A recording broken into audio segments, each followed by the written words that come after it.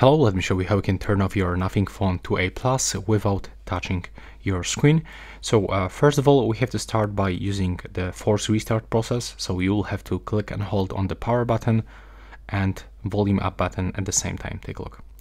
Click and hold, and you will have to wait until the screen goes black, and you will have to release both buttons and quickly press them one more time.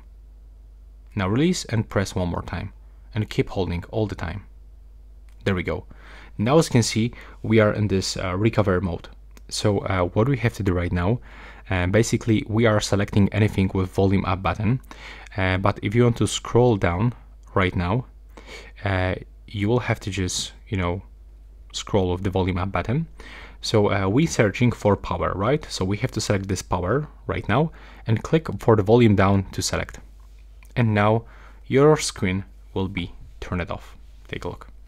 Now it's not turning on back, and that's actually how you can turn it off without touching your screen. So for example, if your screen is unresponsive, it is broken or something like this. That will be all.